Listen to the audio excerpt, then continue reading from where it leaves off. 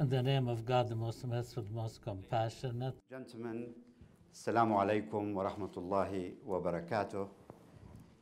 It is a great honor and privilege to welcome His Excellency Dr. Mohammad Ashraf Ghani, President of the Islamic Republic of Afghanistan. I would also like to extend a warm welcome to the senior delegation accompanying His Excellency, as well as to the members of the Afghan Republic negotiation team who have been working hard here in Doha for the last 4 weeks. A warm welcome also to the many distinguished members of the diplomatic community in Doha, as well as to the officials from various Qatari institutions who are in attendance here today. Out of respect to our guests, today we shall conduct our session in English with simultaneous translation available in Arabic. So please, if you need translation, the headsets are available and my colleagues will be able to hand you one. As you can see, the COVID-19 pandemic has restricted us to only 150 people in a room where we usually would seat around 500. However, I am grateful to Al Arabi TV and Al Jazeera, who will be supporting us by broadcasting the lecture online in addition to the streaming on our own platforms. We have just over an hour today with His Excellency, where he will speak for about 20 minutes or so, and then it will be followed by a question and answer session. For those following us online, please leave any questions you may have on Twitter or Facebook, and again, my colleagues will pass them on to me and I will address them to His Excellency. I am extremely grateful that President Ghani is visiting us during such a critical time in the history of the region and in the history of Afghanistan, as the intra-Afghan negotiations are taking place here in Doha. That he has found the time during his short and very busy trip to deliver a lecture at our academic institution underlines his considerable commitment to knowledge, higher education, and scholarship. The Center for Conflict and Humanitarian Studies is committed to research and knowledge production to better understand humanitarian and conflict response. We also believe that academia has a lot to offer in terms of support to real-life efforts to making peace. In fact, ever since our establishment in 2016, we have engaged in supporting various Track 2 initiatives focused on facilitating peace in a number of contexts, including Afghanistan. Last year, we focused our efforts on holding intra-Afghan dialogue in Doha here, and whilst our first attempt was unsuccessful, our second attempt in July 2019 brought together Afghan officials and civil society leaders in their individual capacities to meet face-to-face with the Taliban for the first time, which paved the way for further progress. Today, we welcome President Ghani, not just as a distinguished head of state who has left and made a mark on the global stage, but also as a fellow academic at heart. One fact that not many people would know about His Excellency is that he held a number of prestigious positions in academia, teaching anthropology and political science at various leading universities in the United States, including Johns Hopkins and the University of California, Berkeley. Those amongst us that have an interest in studying post-conflict reconstruction would have first encountered President Ghani as the leading voice that believed in the importance of the state for sustaining reconstruction and development and for protecting the interests of everyone in societies undergoing the transition from war to peace. His book, which I hold with me here, Fixing Failed States, A Framework for Rebuilding a Fractured World, which was published in 2008, quickly became the mandatory reading for my postgraduate students in post-war recovery studies at the University of York, some of whom are in the audience today amongst the senior members of the Afghan delegation, and I here welcome Your Excellency Atmar. At the time of its publication, the concept of a strong state had really fallen out of fashion in the global aid industry, and President Ghani, through his scholarship, has single-handedly, more than any other scholar that I have come across, placed the state back to the center of analysis in addressing conflict, development, and fragility. The central argument of his book is that a shared responsibility for state building should lie in a collaborative relationship between national governments, their citizens, and the international community. It offered a powerful message back in 2008 that resonates ever more strongly in 2020, when the world finds itself faced with the fragmentation and erosion of multilateral cooperation and sliding towards more and more populist nationalism.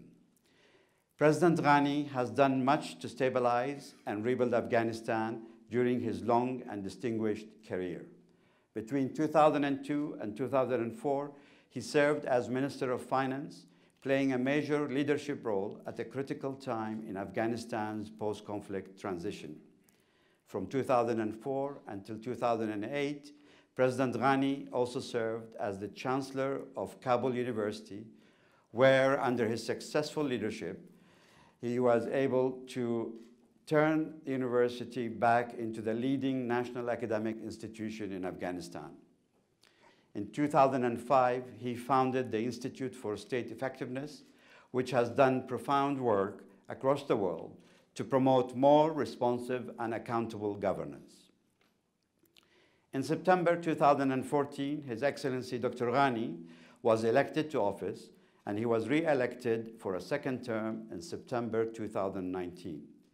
In his time in office, President Ghani has presided over the task of rebuilding his country whilst facing political, economic, and security challenges at the national, regional, and international levels. His Excellency would remember that we have actually met in the past when he was the Minister of Finance, and I was a researcher. And those of us who knew Afghanistan from those days can clearly see the remarkable progress that has been made and will fully understand the strength of the desire to protect those gains. In particular, history will remember kindly his commitment to the education of millions of Afghan boys and girls, and his role in lifting millions out of poverty while respecting their rights and, more important, dignity. Finally, I would like to take the opportunity once more to thank you all for joining us at such short notice and for responsibly adhering to social distancing rules. We usually would host a reception to thank our speaker and welcome you all, but unfortunately, under the current circumstances, we simply are not allowed to do so. But I hope there will be other opportunities to welcome you all in the future. Without further ado, I will now give the floor to His Excellency President Mohammad Ashraf Ghani. Thank you. Thank you, Dr. Director. Thanks.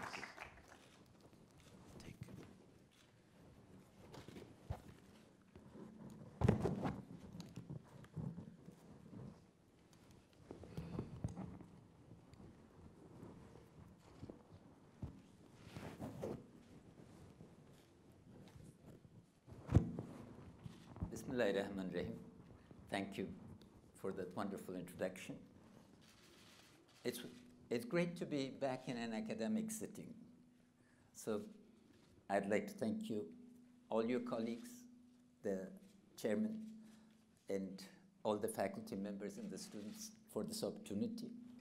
I'd like to thank my colleagues, especially Vice President Saleh and our other colleagues, the members of the Afghan peace delegation who have been doing a heroic job, and all those present. I'm going to focus on peace building. You live in peace, So maybe you don't have the appreciation of what peace means. Do you want to switch me back? Oh, all right. Oh, I'm sorry. Okay. Thank you.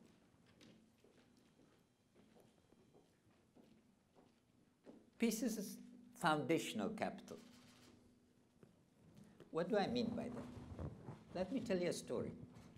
In 1977, it was Eid. My wife and I thought, what should we do? We got on a plane and went to Badakhshan province and then flew to the remote district of Ghani. We walked for a week. We didn't know a single person in the district, but they allowed us to sleep on their roofs, and they gave us hospitality and made us welcome. Another day, we got in a car and drove through 5 provinces: Ghazni, Maidan Wardak, Ghazni, Paktia, Khost, and Logar, and arrived back in the middle of midnight. At that time, freedom of movement for a 27-year-olds was taken for granted. Because of this, peace is economic. We lost an estimated $240 billion between 1978 and 2002 as a result of the war. The cost of what we've paid since 2002 has not been calculated. It's human. Millions of us became refugees. 10 million of us have returned back. 4 million of us during the last 5 years. Can you understand the human cost of displacement? The lack of continuity. It's natural capital. The destruction of our irrigation system during those periods, each time we built a bridge, particularly a long one, we celebrated. Each time we built a paved road or connected places to electricity, it was a national celebration. Can you imagine the destruction inflicted on the road between Kabul and Kandahar that was built at the cost of more than $400 million? It's political because peace gives you a horizon to think through and not think about tomorrow. Peace removes turmoil and uncertainty out of the equation, and it's social because it allows for freedom of interactions across the board. So in this regard, my first proposal to you, because you're leading this institute, is that the advantage of peace in the cost of war is not sufficiently theorized and not sufficiently thought through still. We think that war is a condition that you grow used to. No, you don't. My work begins usually at 4:30 or 5.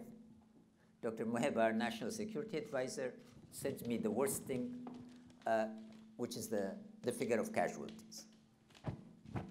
And I need to have that hour to absorb the cost. Every Afghan, life plans, horizons, thinking is disrupted by the cost of conflict. When you live with conflict for around 40 years, you don't get used to it, you don't accept it, you want to overcome it.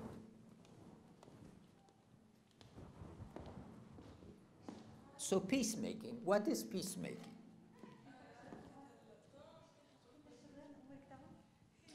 Peacemaking is the art and discipline of statecraft. You need to wish it. What do we have at this moment? First, we have the national will for peace.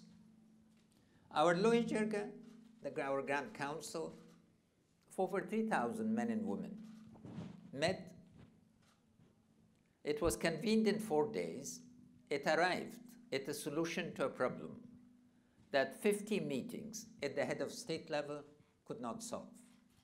Our men and women decided to opt, morally provide the basis for releasing 400 people that it killed. Our closest people, among them 40 of the largest drug dealers in the world that posed a threat, but our people had the wisdom to solve what could not be solved legally. So the will for peace, the people of Afghanistan, the government of Afghanistan, have passed this test in flying colors, and I'd like to thank the men and the women and men in the Afghan peace delegation that are representing this collective will and are guided by our constitution and the resolutions of our Lord Jirga. The second issue is peace is guided by a notion of the end state. What is that end state? A sovereign, united, democratic Afghanistan at peace with itself and the world. And because this proposition is now strongly backed by the international community in the region, there is an alignment as to the type of peace that we desire. 3, there is a strong regional consensus on a stable Afghanistan. And an Afghanistan that would once again, I'll articulate it further down, be an Asian roundabout and a platform for regional and global cooperation. And let me thank His Highness the Emir of Qatar and the government of Qatar. Now we have a host for peace negotiations and a host that is committed to making sure that an enduring peace takes place. I'd like to thank His Highness for the exceptional hospitality, but particularly for assuring the people of Afghanistan that Qatar will be a force for peace, cooperation, and stability. And we also have a group of countries that are friends of peace, that are present, that are working with our delegation and working with our people. 5th, we have a negotiating team that is authority and the mandate of the people of Afghanistan.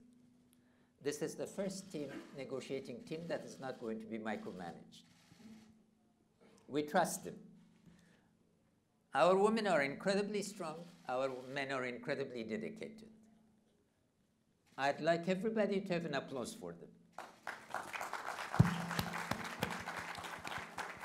And at the center of the government, I'm pleased to say it's an exceptional unity of thought and action.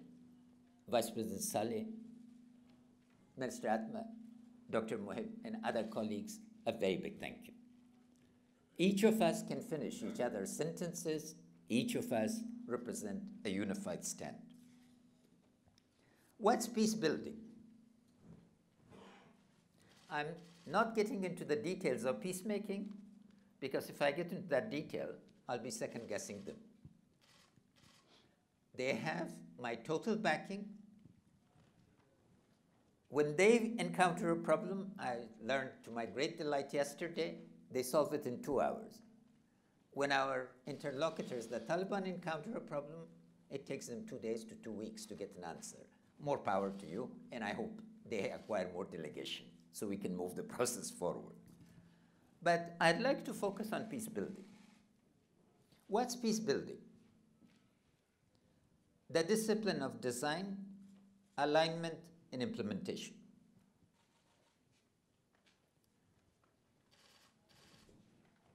We are cursed by and I say this with humility, by an inheritance of a culture of planning.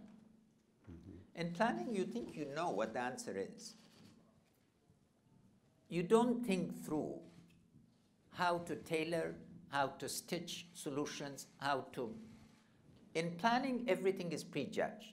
Well, this country doesn't have capacity, this country has the capacity. Well, what's the meaning of capacity?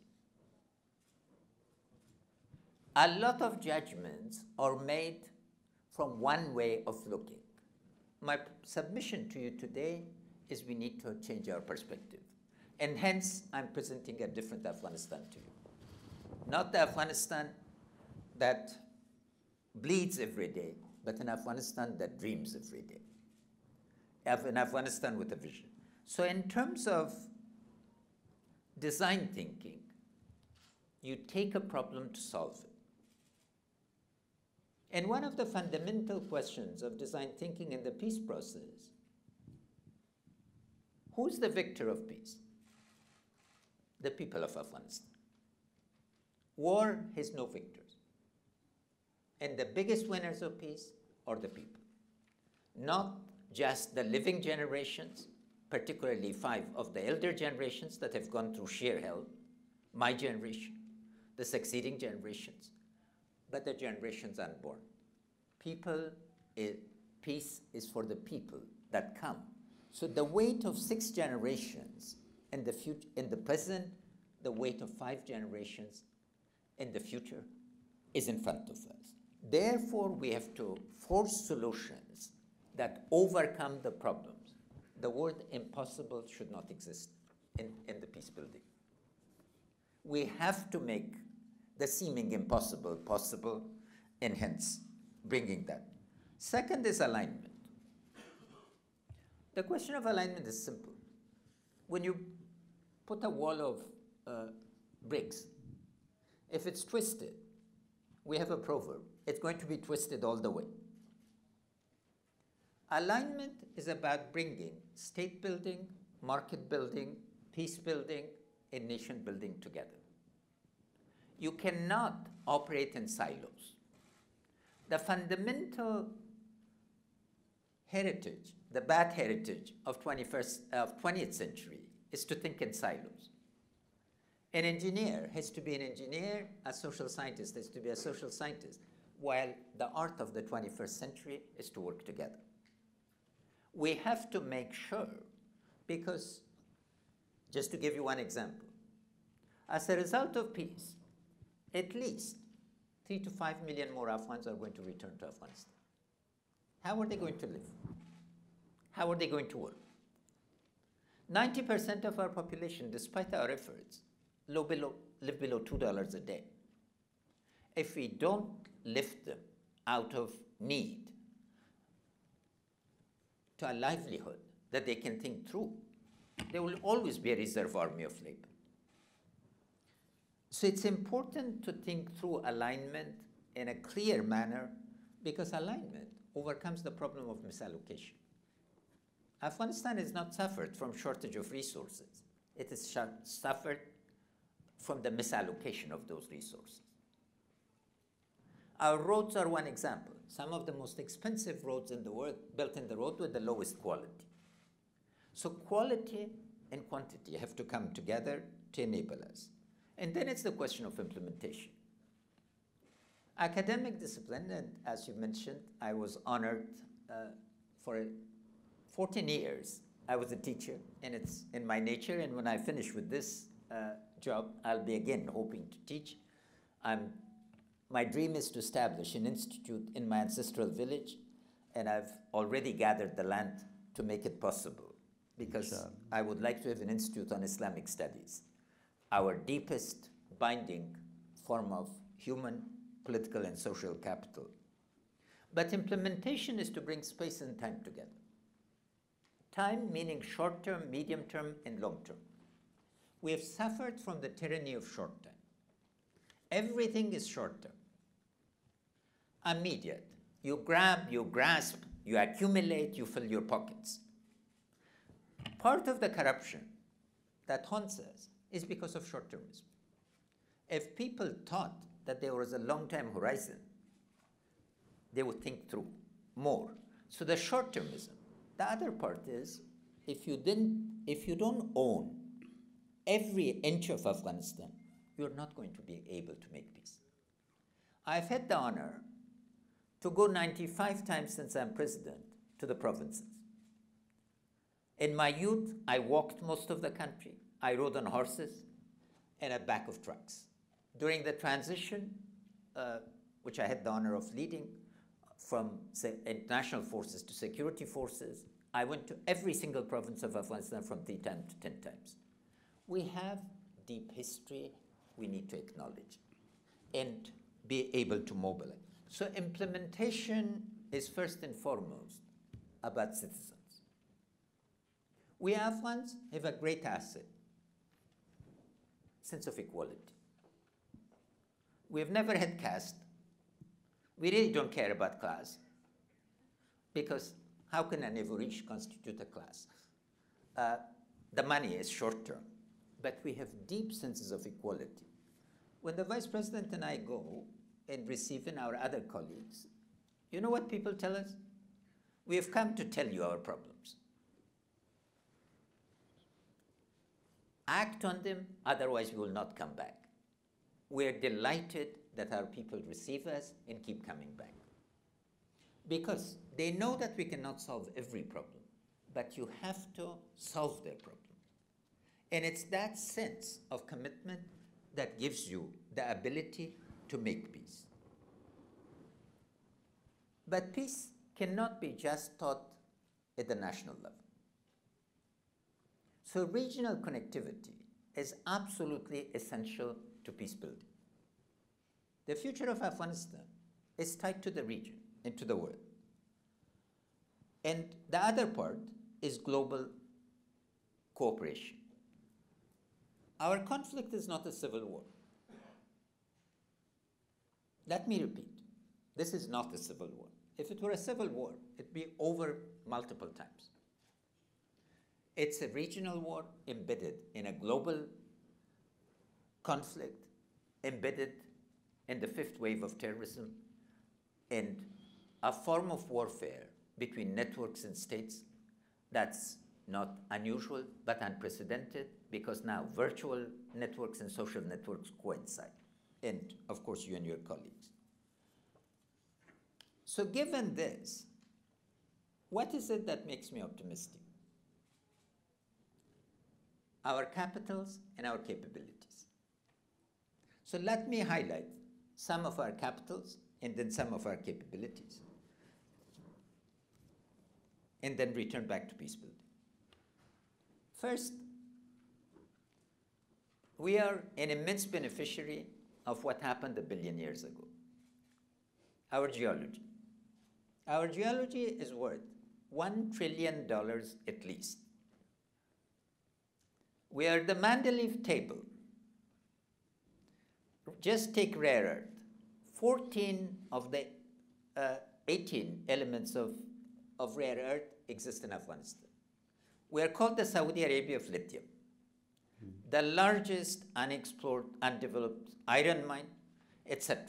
So there's this immense natural wealth that the collision of 2 continents produced, that give us the Hindu Kush Mountains and the unity of the country. And then Kabul was a lake separate from the subcontinent. Its collision gave us the largest copper mine.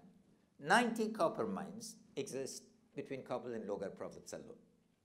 This is an incredible. The other part of this, unlike Iraq and other countries, Allah has been enormously kind to Afghanistan. Our natural resources are extremely even-handedly distributed. And furthermore, the 10 poorest provinces of the country have some of the richest resources of the country in terms of its geology. This is made for national unity. In other countries, a mountain divides. In Afghanistan, Hindu Kush unites. Every valley of it is a valley of connection. Second is our geography. Iqbal, the poet laureate of Pakistan, put it best. Asia is but a body of water, inert, the heart of which is the Afghan nation. From its accord, the accord of Asia; from its discord, the discord of Asia. For 200 years, our location has been a disadvantage.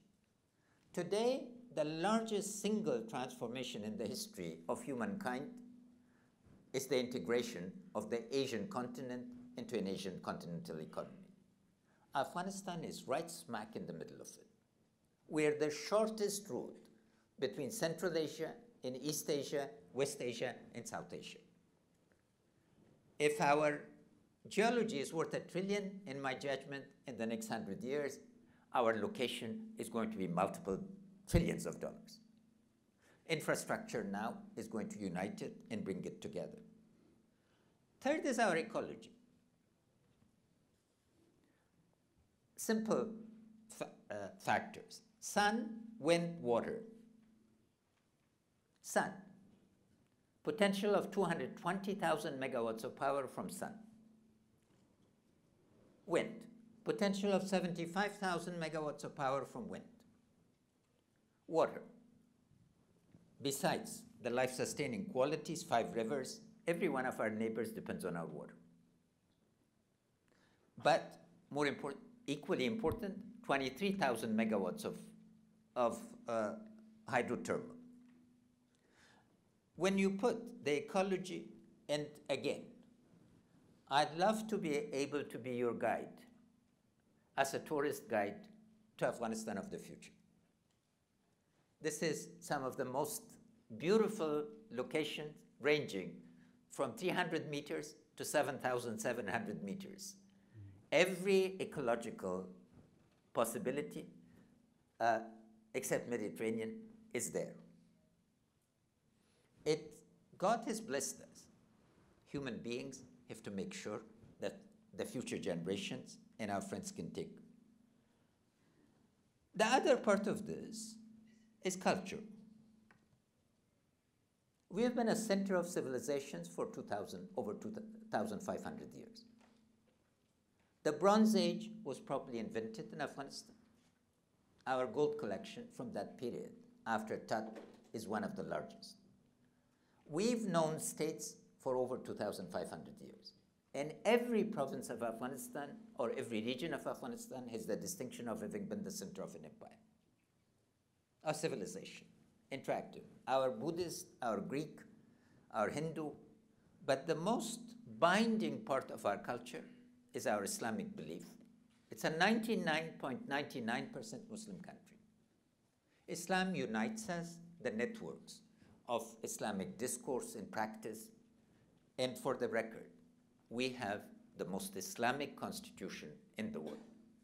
Article 1, 2, and 3. The character of state, not just society, is Islam.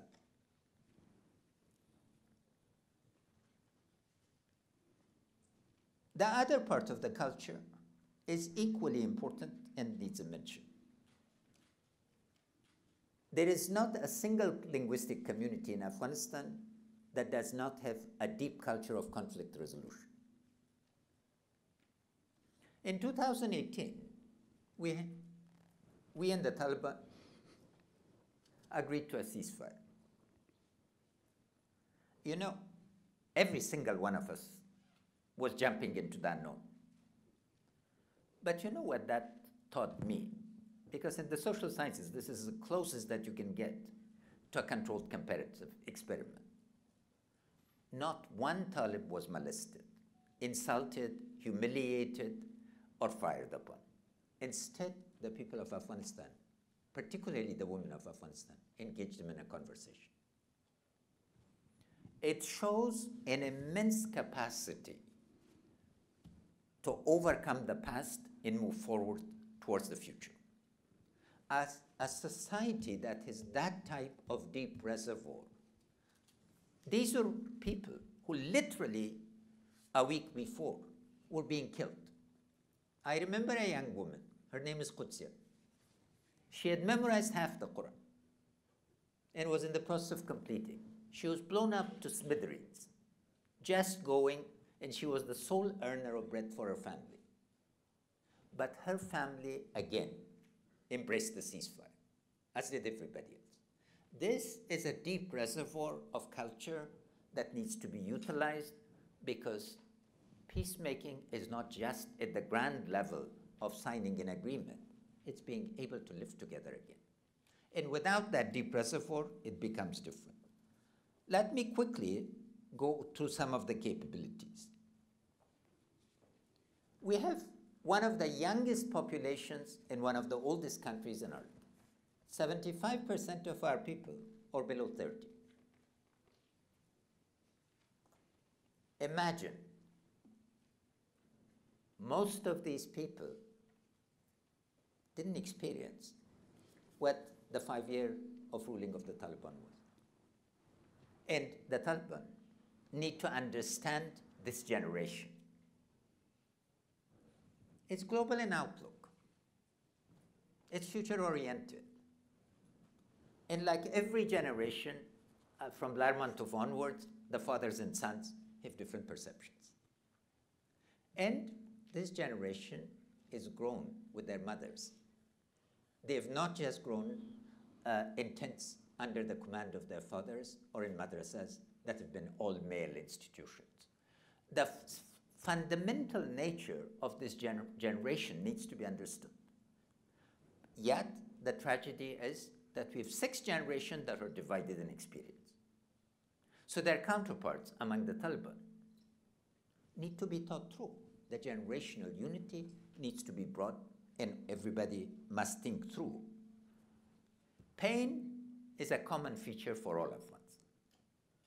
We need to overcome this, but hope is the stronger factor. Our women.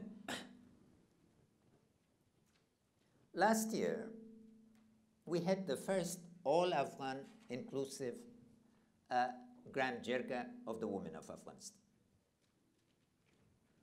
Please understand 2 things. One, throughout our history, women have been heroines.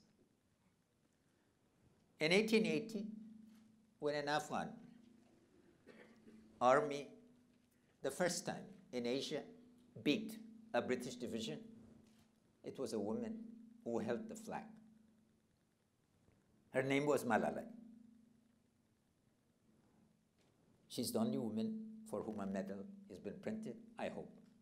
A lot of more will be minted. A second one is underway for our Queen Gawhar Shah. 600 years ago, she was the wealthiest woman in all of the world. Her awqaf, her endowments, are still the largest in Iran. So the sense, what I'd like to bring to the attention of the world and our colleagues, the women of Afghanistan do not need someone to speak for them or write for them. They speak for themselves, they can represent themselves, and not only do they represent themselves, they represent the future generations.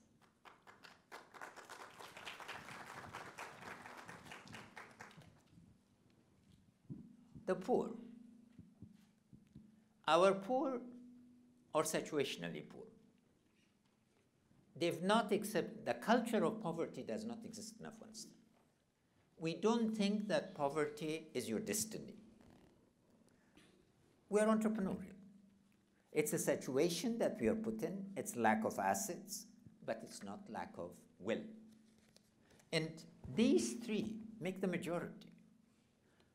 All our quest is that our Taliban interlocutors address them, engage with them, understand them, and make peace with them. The market is another part of our strength. During COVID, and my congratulations again to the state of Qatar for managing this, Afghanistan has been extraordinarily lucky, not only that we managed COVID because we mobilized, and I'd like to thank our friend Sheikh Tanun for alerting us in early February to what was coming. It was the first time that I heard the word COVID economy. And Dr. Mohammad, thank you for that. We mobilized, but you know, there was not a single food deprivation event in Afghanistan. The private sector, Vice President Salih, thank you again for your enormous work on this. The supply chains and the value chains function throughout. There is, in 2001, early 2001, when Taliban were in power, the exports of Afghanistan were about $10 million. Our export last year, for the first time, exceeded $1 billion. So I understand now that the private sector is really functioning. They're entrepreneurs and they're world-class sets of capabilities. And last but not least, the state, as you kindly mentioned, is acquired capabilities. Not only COVID is a demonstration of this. Quickly, 150,000 international troops were in Afghanistan in 2011. Less than 10,000 international troops are in Afghanistan today. Since January 2015, our heroic security and national security and defense forces have not only been guarding our freedom, but ensuring global security. Their sacrifice, their commitment, Dr. Mohammad, thank you. That's the National Security Advisor and our other colleagues for ensuring this. Every single person in the Afghan National Security and Defense Forces is a volunteer. That's an indication of patriotism, a will. Do you think that they fight in order to earn $200? No, because they believe. The 5,000 person graduate from Sandhurst in Kabul. It's called Sandhurst in the desert, the wrong application because Kabul is a lovely valley, graduated. It's a different set of security forces. Equally, the capacity and infrastructure and others. Just two illustrations. We're providing, for the first time in our history, food packages to 4.5 million households. The National Meal Program that will cover 90% of the population of Afghanistan. And there was a flood in the province of Parwan that devastated the canal. Parwan is one of the major centers of the grape industry, resulting in raisins and other things. And we would have lost a season in the livelihood of people. And people thought that the earliest this would be repaired would take 50 days. It was repaired in 8 days. The state now has the capacity to design, to think, to act, because we have formed a unique partnership between a national construction company and 3,000 small and medium firms. But what is more important was the Loyjirga. Do you think that a state that did not have will and capacity could convene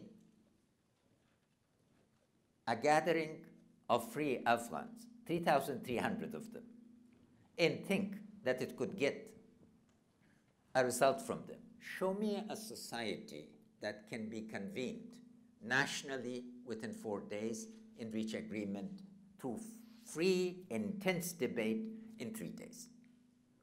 That is a degree of alignment. The issue which raises, our conflicts have never been about separation. There's not been a single group in Afghanistan that has raised the slogan of separating. Our conflicts have been a form of competition about controlling the center. And that brings us to our key asset, the Republic. The Islamic Republic of Afghanistan is the framework within which all Afghans can see themselves. And in this regard, the Republic solves a problem that had haunted us in the past: succession. Succession now takes place through the free will of the people.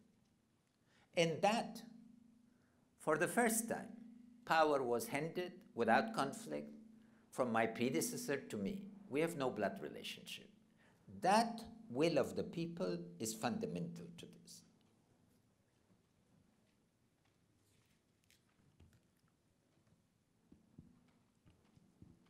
Because of this, let me conclude.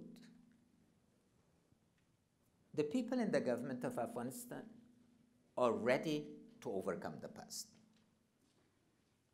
We have the will, the capitals, the capabilities, the desire and readiness. This means that we must have, and I hope it's been demonstrated, of compassion, commitment, and courage. Compassion to understand each other, to acknowledge our common pains, but more importantly, compassion for the generations of our youth, our women, our children, and compassion for our common Islamic faith. Killing of one person in our holy religion is killing of humanity. This is a religion of peace. We need Salma and the Hudaybah peace. Courage. Courage because it takes jumping into the unknown. Conflict is very easy. It becomes automatic course. But we must be responsible for people who die because of our orders. And commitment because the road is difficult, but we have to take the road less traveled. Second, we must put the citizens at the center. Peace in Afghanistan cannot be a peace of the elite. Peace in Afghanistan cannot be the peace of one group. Peace in Afghanistan cannot be the peace of factions. Peace must be the peace of the people. Because people are sovereign. Therefore, we must put the people first and do what our constitution, our religion, and our morals command us to do. We are servants. I pride myself with the title that my people give, the first servant of the country. And this means managing is to be important. How do you provide food to the people? How do you make the market function? How do you create the investments? You know, we've been fortunate in ensuring that Australia's most famous billionaire is now committing to produce 20,000 megawatts of power and hopefully convert our iron into steel that would have zero carbon emission. Afghanistan could become a leader of the green energy. That requires a different type of imagination to work. But if we are confining ourselves and defining ourselves narrowly, that leadership means two things simultaneously. We need to have the ability to overcome the past. The Afghan people are not prisoners of the past. We want to live. The past is about dying, and we have died enough. We must live. We must embrace living. And in order to embrace living, we must have the discipline of building a future together. A future that every Afghan can identify with. And this means, in the weeks, in the days to come, we have to have the courage to declare a national ceasefire so that we can proceed to make peace politically, not under the barrel of the gun. I hope my fellow citizens forgive me, but we have a proverb. You cannot persuade an Afghan, you cannot force an Afghan to heaven, but you can persuade him to go to hell. The path of persuasion is the right path. Let's have the courage, commitment, and compassion to make it and then build it. Thank you.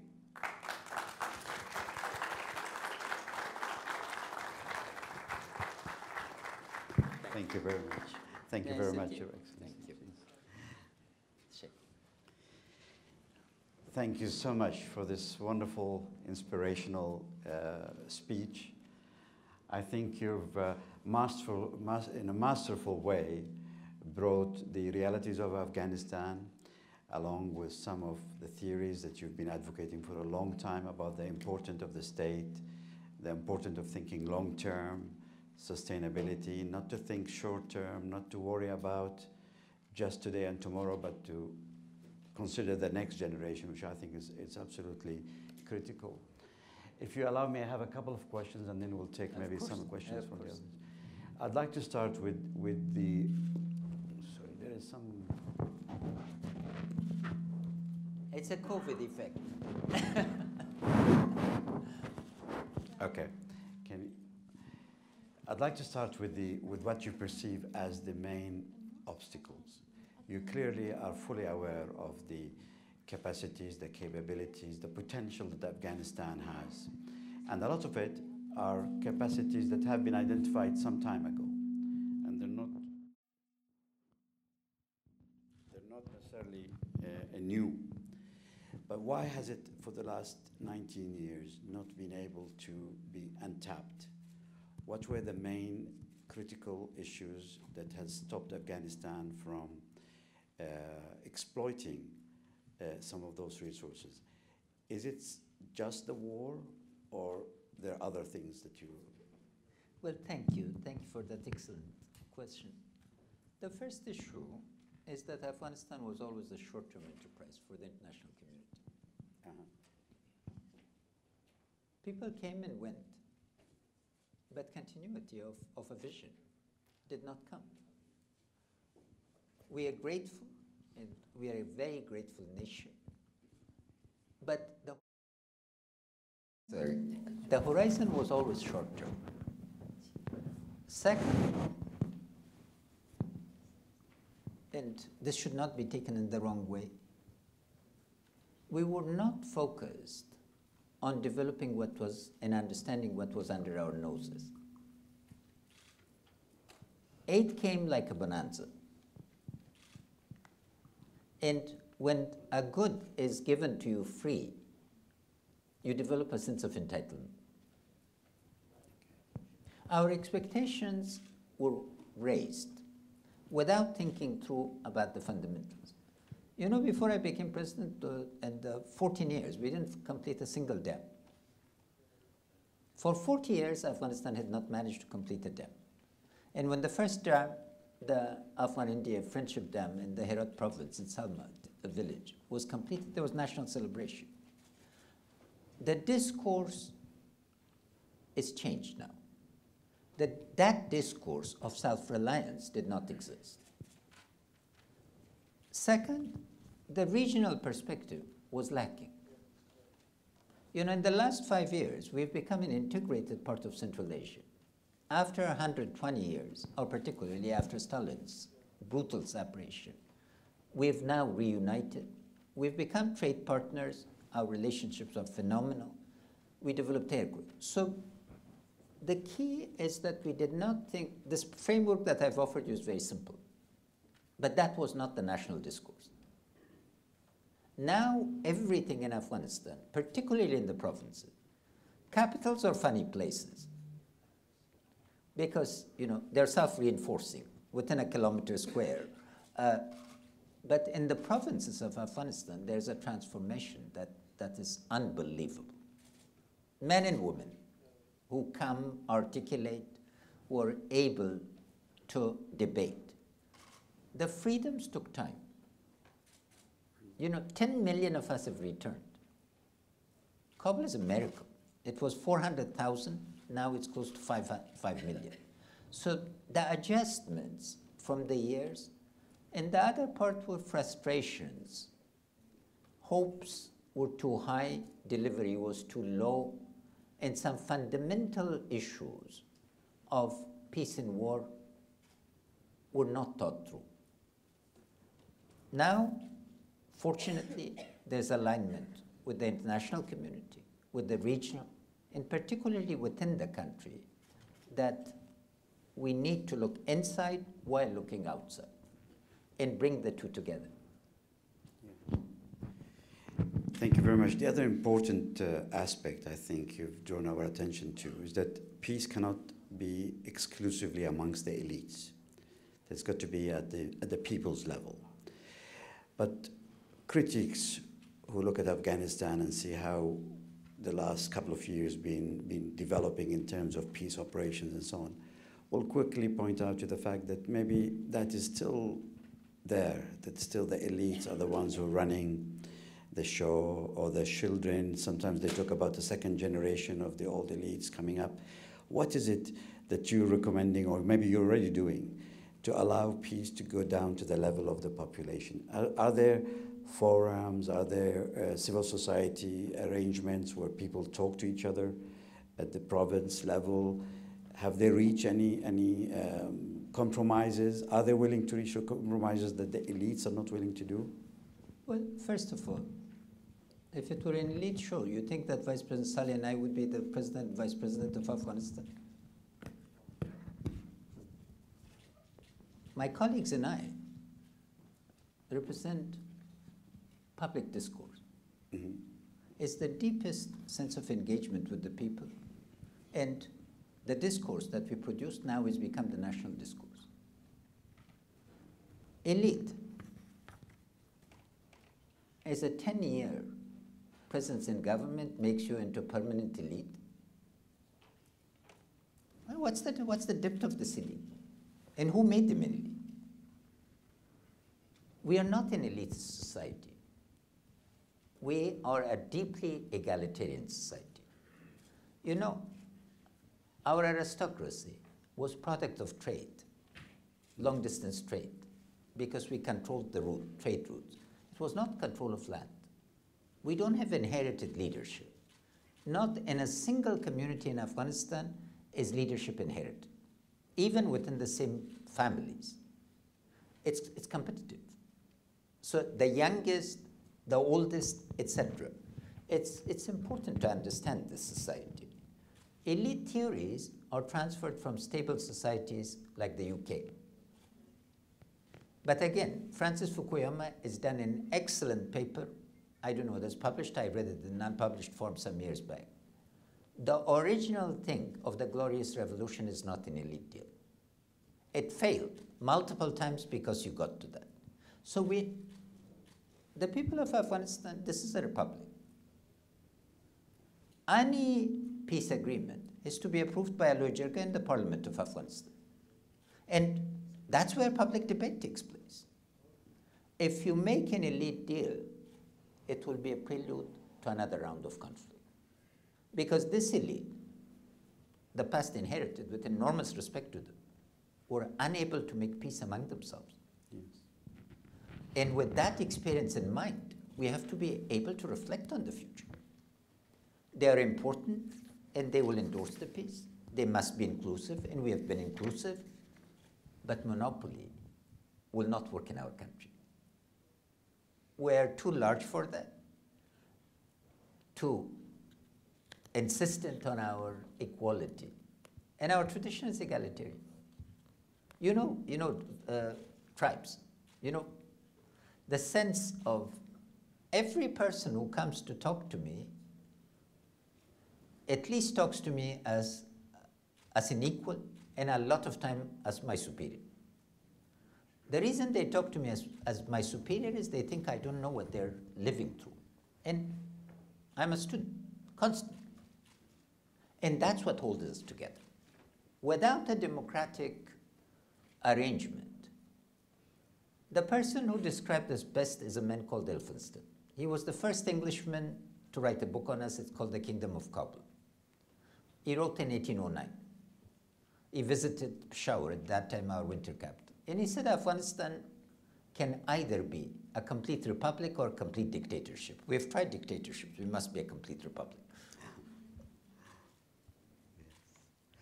And if I may go back to the issue of courage, because I think that is a very important observation about, for peace you need courage. You cannot have peace without demonstrating a degree of courage. And that's something that Your Excellency have demonstrated by taking some very hard decisions over the last 2 years or so, including the release of prisoners and so on. What is it that you think, what kind of courage do you expect the other side to show? What is it that they need to recognize as an area where they must make compromises for things to work out?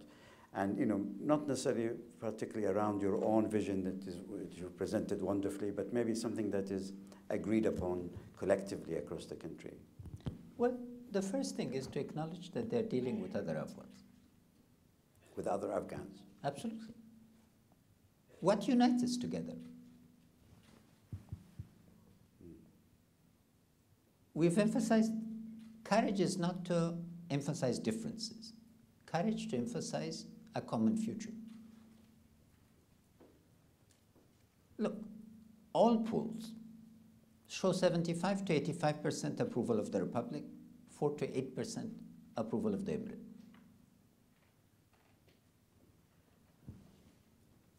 The power of the Taliban is negative, but we acknowledge them as a fact of our life. And we say they constitute a reality of our country, and we must make peace. They need to acknowledge that there is the majority of the country. And without acknowledging this, we cannot not move forward. Because if it's keep repetition, their deal with the United States is their deal with the United States. We are not party to them. We noted that agreement. But the United States has a binding treaty with us, 2 binding treaties. The Strategic Partnership Agreement and the Bilateral Security Agreement. It also is a joint declaration with us. That is a separate issue. They must have the courage to acknowledge that we are one society. Zimmer, next to Weber, probably the most prominent German thinker of that period, says conflict is a relationship. His work on conflict is still outstanding. This is a relationship, but it has to change to a different type of relationship.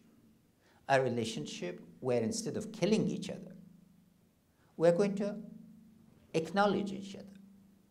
And in acknowledging, then of course you have to be both principled and pragmatic. We have shown twice, in 2018 and again in 2020, that power is not everything to us. Yes. If the elite of 1992, the jihadist elite, had that kind of patience, we would not have been engulfed in conflict. We accepted that a political solution to a non-conflict situation, it was managed. Now we are saying again, we are willing to have a political solution. A political solution means talking politically to each other to carve the way to the future. They must have the courage to accept that the people of Afghanistan will make the ultimate decision about their future. That's the type of courage we require. Yeah. And the rest, of course, is negotiated.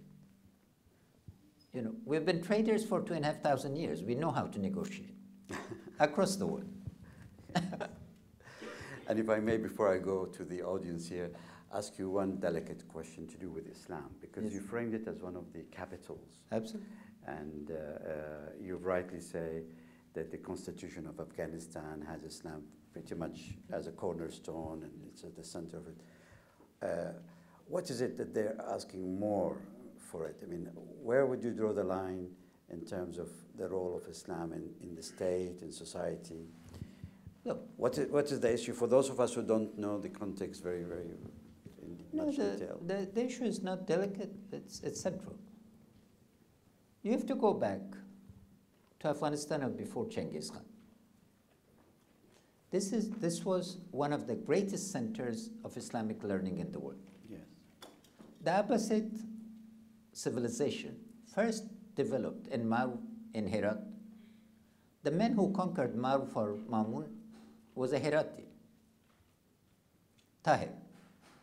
He marched straight from Herat all the way to Baghdad and then put Mamun on the throne. The mother of Mamun was from Badghis, a province in Afghanistan. That civilization, there were more madrasas and truly networks of learning in Balkh than in Baghdad. Changiz was a point of elimination of 800 years of marginalization. We need to understand Islam as a civilization. You know what I did? In 1985-86, I took leave of absence from Johns Hopkins. I studied the life of the Prophet for 1 year in Pakistani madrasas. I know what discourse they come from. The question is not being Islamic. The question is the type of discourse. The problem is Orientalism. Edward Said, again, God bless his memory, is framed it. The issue was that a caricature of Islam was presented in the colonial context, that some people who were marginalized embraced it then. We need to discover our roots. And we need to understand. You think that this great civilization was created by sword or also by 100 years of translation?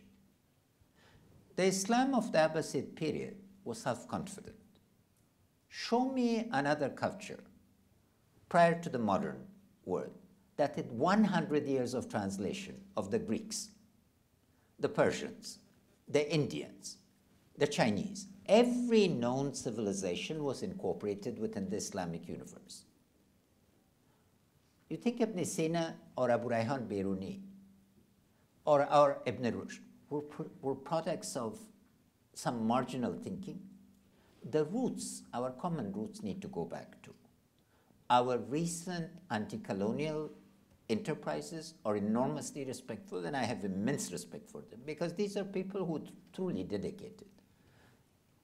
But in 1859, in Punjab, the majority of the students in the madrasas in Punjab, and incidentally, Punjab was more literate than London, were Hindus.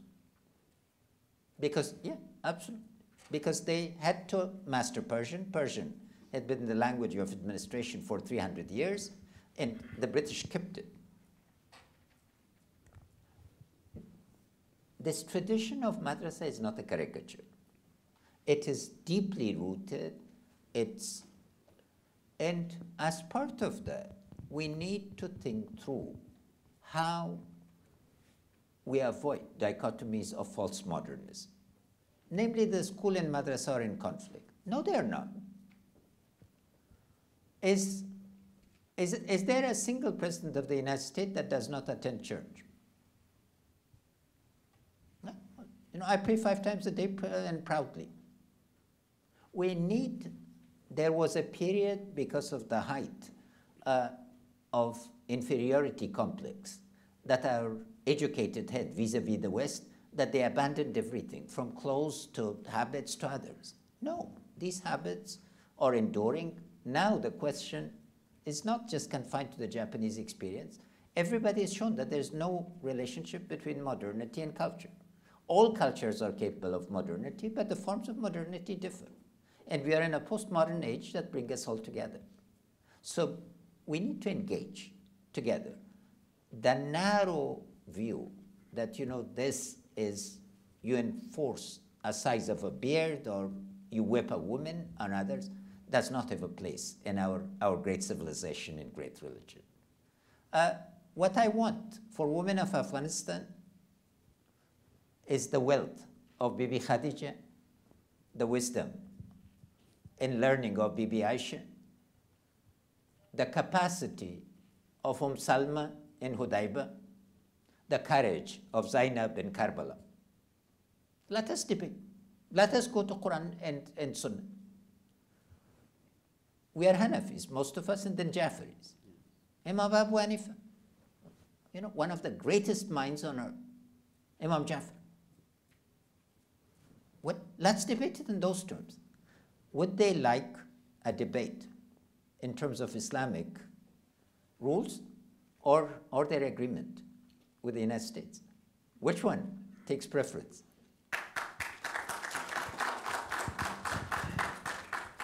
Thank you very much. We'll take a couple of questions, but before that, I can't but ask you this question.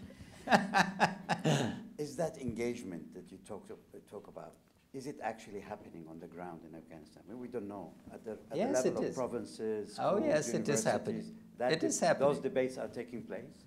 Yeah, the Vice President is fond of this, so I'll just cite it. On Saturday, we're in the province of Paktika.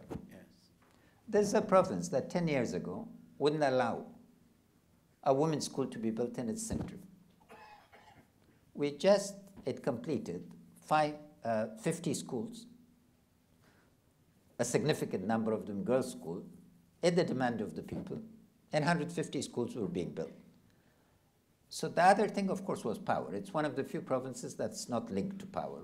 We are creating a national grid. So they said, one of them said, what's wrong with Paktika that it still doesn't have? I said, I've allocated the money. Who's preventing it? The Taliban. And one of the elders got up and said, I have news for you. They're saying, tell the president, any large-scale project that transforms Paktika is welcome. There's another province. We're building a canal. It's going to one of our the water was flowing to one of our neighbors, so we sent a young man, the only son, incidentally, from the presidency, and said, what do you think of this water flowing? Said, it's like blood flowing from my chest. Saying, what if we restore the canal? The canal has been dried up for decades now. They said, we'll guard it. And he said, what if your Talib commander tells you not to build it? He said, I'll shoot him. People want services. People want a different future. Why are the Taliban so concerned about not declaring a ceasefire? Because 2 years ago, they had to threaten their fighters to go back and not socialize. My plea to the Taliban, don't be afraid of ceasefire. Nobody is going to wipe you out. Have confidence, have the courage to engage other Afghans. You're a factor for your life. The sad fact is, $60 million a year can keep the conflict going. But you're depriving your society, yourselves, of trillions of dollars. You don't need to engage in drug production to be wealthy. There's so much legitimate wealth that we can produce together that you wouldn't know how to accumulate. Thank you very much. One of the reasons why our institution is thriving here is because in Doha, I don't know if you know this, but we have academic freedom. And the margins of free speech in Qatar is much larger than any other of our neighboring countries, demonstrated by Al Jazeera, but also academically here. So if you allow us, we'll take a couple of questions from the audience. Please make it very concise and short, and the question only, not a statement. So good luck with that. We'll try, I'll try. Please, who'd like to go first? Tafadhal, it's just behind you.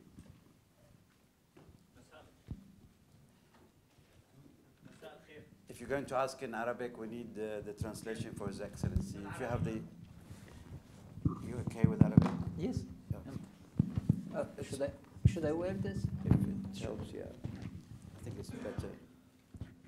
فخامة الرئيس Your شكرا. Excellency, thank you very much for being with us today, and I am optimistic because of your optimism. I come from a country. Thank you, Your Excellency. I am optimistic because of your optimism. I am from a country which suffers similarly to Afghanistan. I am from Syria. You know there are also similar conditions. There is a problem in the Arab world called the Arab Afghans. Now, you in Afghanistan, after the fact that some Afghanis have taken part in the conflict, that one day you will have a problem called Syrian Afghanis or Syrians in Afghanistan.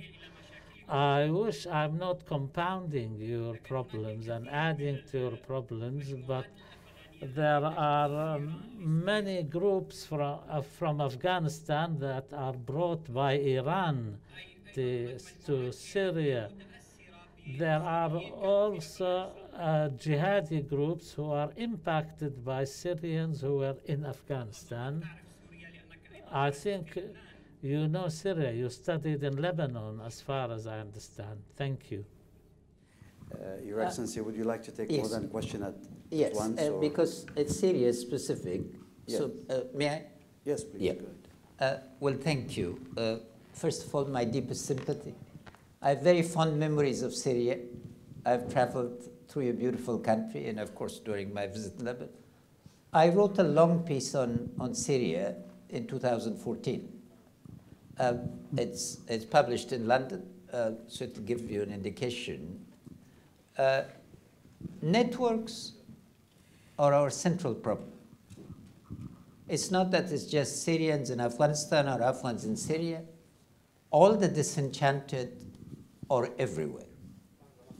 The problem is that we've nationalized the sense of conflict while it should be regional and Arab-Islamic in scope and cooperation. The Fatimiyun are going to be a problem for every place, as will be the Daesh 3 years ago, Dabiq, the magazine named because the sense of the day of doom is supposed to take the last battle, is supposed to take there, but also their sense of Khorasan, asked all its followers not to come to Syria but go to Afghanistan. We are dealing with networks, and I think this is an issue, Dr. Barakat, for you and your colleagues, to think through the nature of the networks.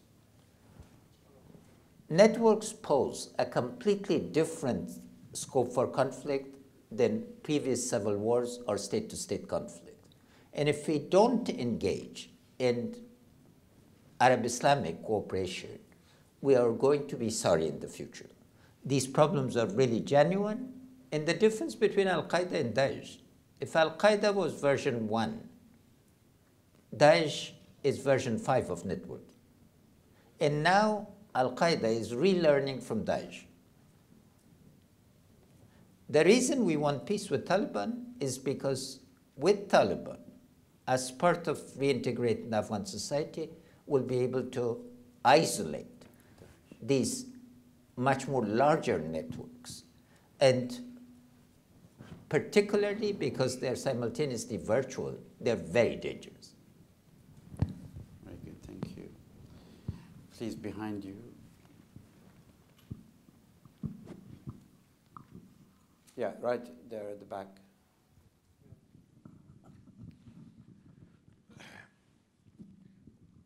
Thank you. Let me address you, Professor Ashraf. I was honored to be a professor for Afghan for 6 years in Peshawar. Oh, how nice. I want to denote in brief, 2 points. The first, as a gratitude for 2 million martyrs from Afghan defending their dignity and sovereignty. I hope that you can demand for compensations and recuperation from all invaders who killed these 2 millions. You can demand for $1 trillion, as there are 2 million mines and there are displaced and disabled and so. The second, you cannot depend only on technology. You can depend about human beings, these invincible countries. You are controlling the country of lions, Afghans. I was a professor for them, and I know. We made a lot of plans for development while I was the head of the scientific board. So I'll contact His Excellency, the ambassador, to tell him about all these plans. Thank you very much. Well, thank you. Thank you for your investment in Afghans. Thank you for describing us as a country of the lions. We take pride in friends like you, and together we will make history. Can you please pass the microphone to the guy in front? Yes. Assalamu alaikum. Mr. President, I am the first Afghan graduate researcher from Doha Institute, and I'm a proud student of Dr. Barakat. And my question is about the transitional justice. In post-conflict setting, international actors mainly concerned about the division and incoherence in the war-torn countries. And the international actors deny the transitional justice in Afghanistan, and it's still absent from the process. So will it be part of the future setting of the peace process? Because if the past remains unaddressed, it will continue the spirit of revenge. Plus, if God forbid, if the peace process is getting failed, well, there will be a real reintegration plan for the moderate Taliban to have a safe gateway to go there and reintegrate. Thank you. Well, thank you. First of all, thank you for having enough one.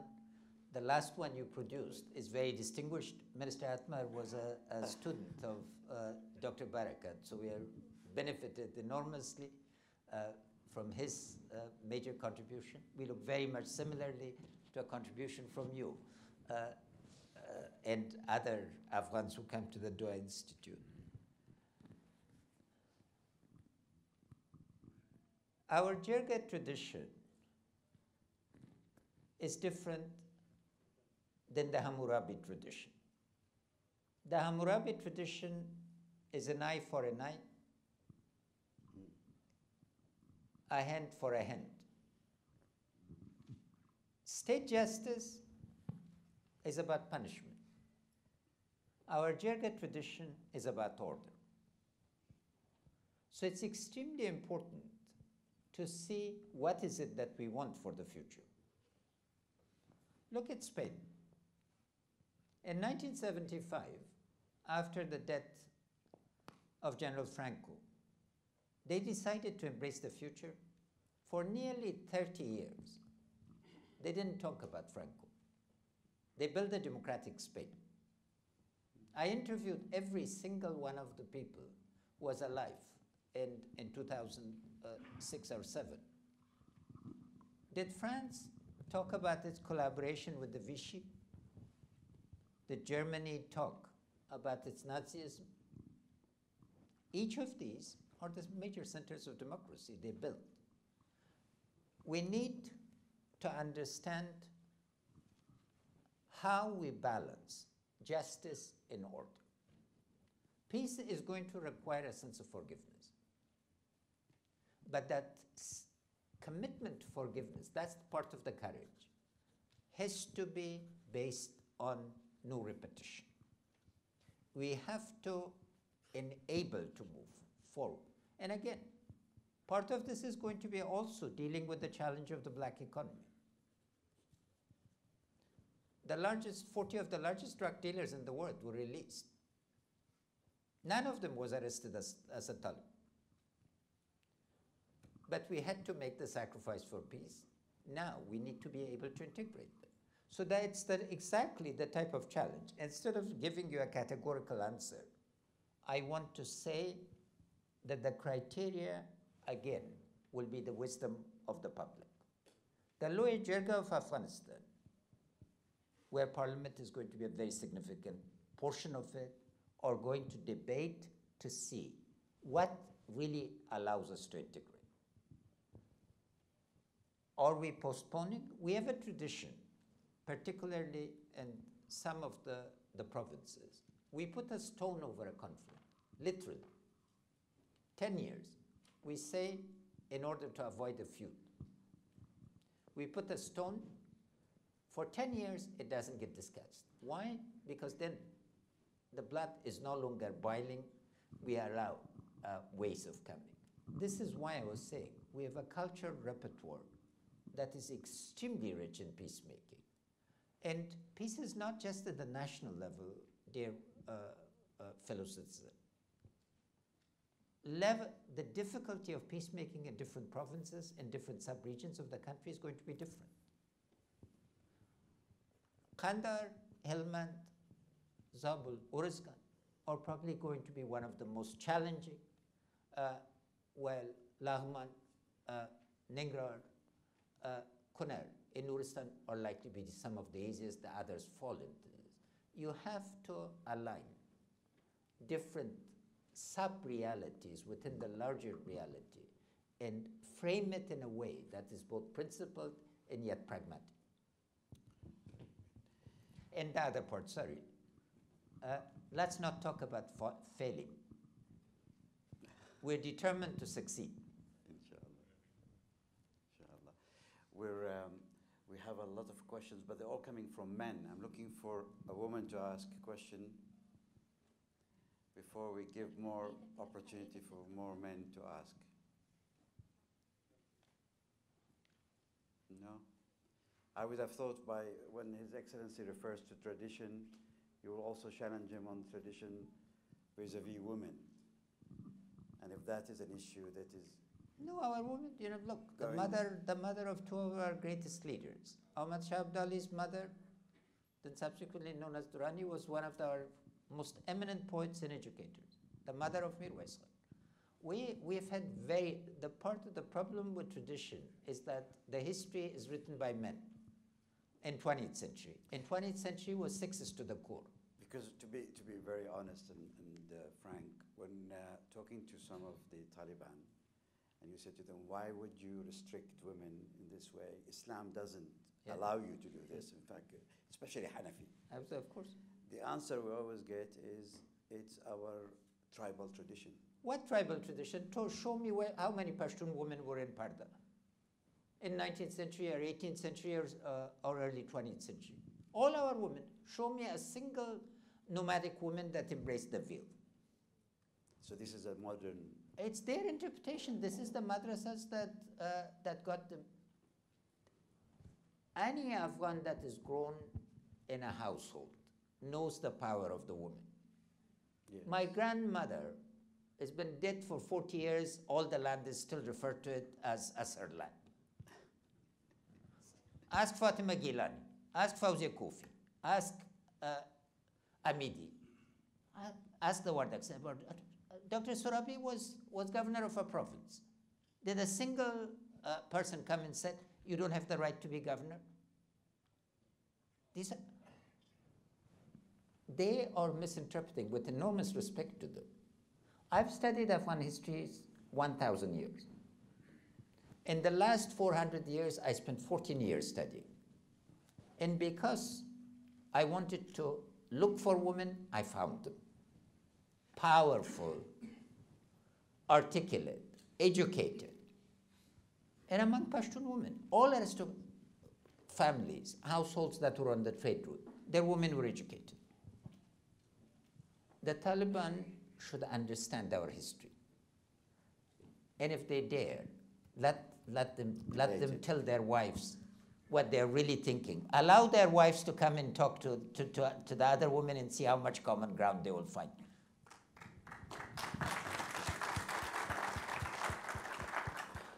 I don't know how I think I have to take a plane. We have to, yes, I yes. know. So I'm afraid we won't take any more questions. I'm sorry, because we have already overrun by almost half an hour.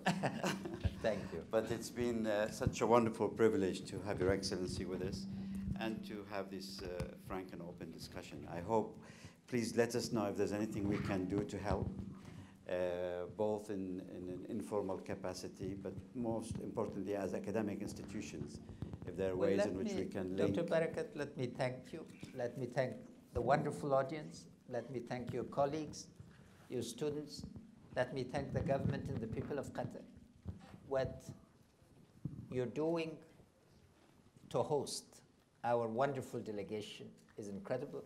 Please engage with them.